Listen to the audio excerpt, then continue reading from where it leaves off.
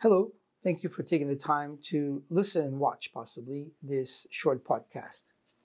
Have you ever had the idea that your office or your staff is miserable or sometimes not part of a team member? They're not working with you. They're not helping you. They're not building anything.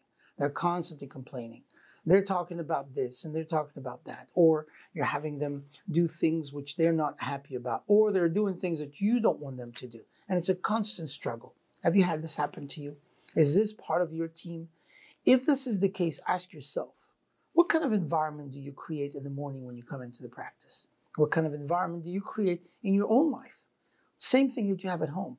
Imagine a man or a woman coming home and going into their abode, their home of where things are in comparison to basically work. And they're coming in and they're saying hello with a negative attitude.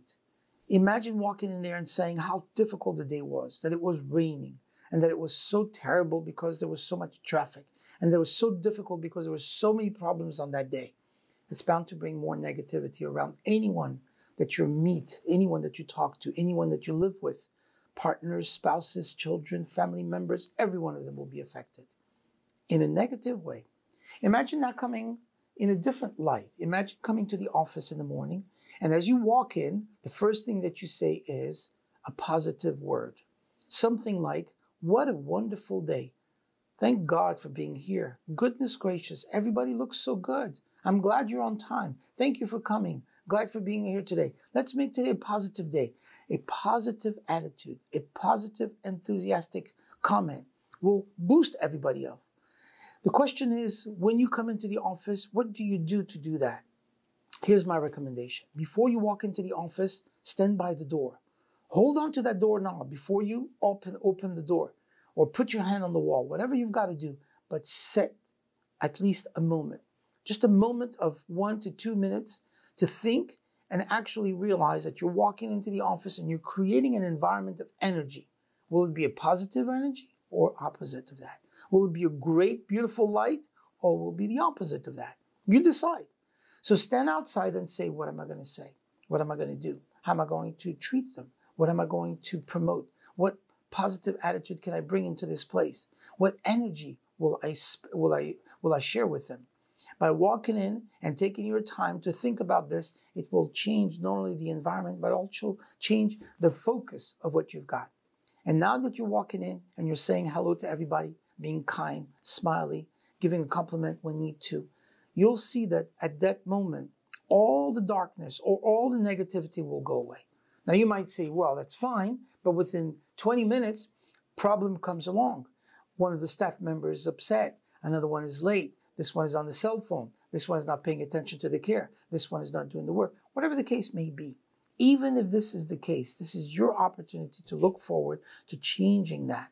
Remember, your job in this world, and our jobs, all of us, is not to try to dissipate the darkness. It's not trying to demolish the darkness. No, just bring in more light. By bringing in more light, being positive, being kind, it will automatically transfer everything else and make it so that everyone now is in a better mood because of you.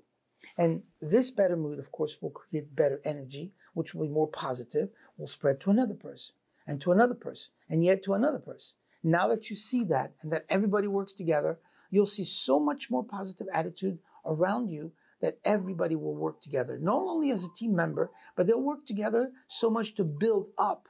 This is not a question of changing what is going on. It's a question of infusing more light, infusing more positivity, infusing more goodness. By you doing so, you will have changed your world. And by the way, this stands true also when you come home. Imagine a father coming home and walking into the house and just complaining. Now imagine the other father coming home and giving a hug to these kids, talking to the partner or the spouse and saying, how much I missed you. How great is today. I'm so happy to be home right now. It's going to be the best evening we've ever had. And making this moment the best moment you've ever had before. I don't know if you believe in this concept, but I'm going to share it with you because I think it's important for you to understand.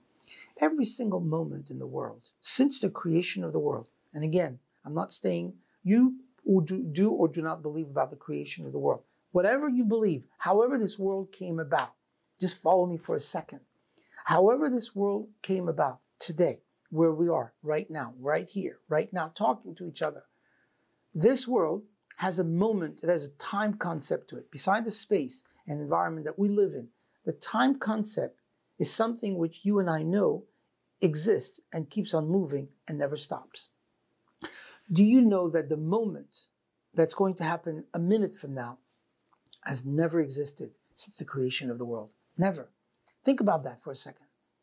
That means that the moment that's going to come in a minute, 2 minutes, in 5 minutes, has never existed, and you're in control of that. Can you think about the energy that comes into that moment? Which means that the creator of the world has given energy, tremendous amount of power, and all the infusion of electrodes and a tremendous amount of ions that it takes to build this moment. And now the question is, it's given to you. What will you do with it? What will you do on that moment? Don't waste it, and certainly don't cloud it with all kinds of negativity. Infuse into the positive energy, and that positive energy will create more positive energy. So what happens when you're positive? First of all, you live a better life. 2, you feel better about yourself. 3, the people that are around you love you better, more. 4, they become more enthusiastic. 5, everything else and everybody around you becomes more positive. By thinking positive, you will definitely change the outcome of whatever it is that you're working on to a positive outcome. But by being a positive person, you'll see nothing will stand in the way.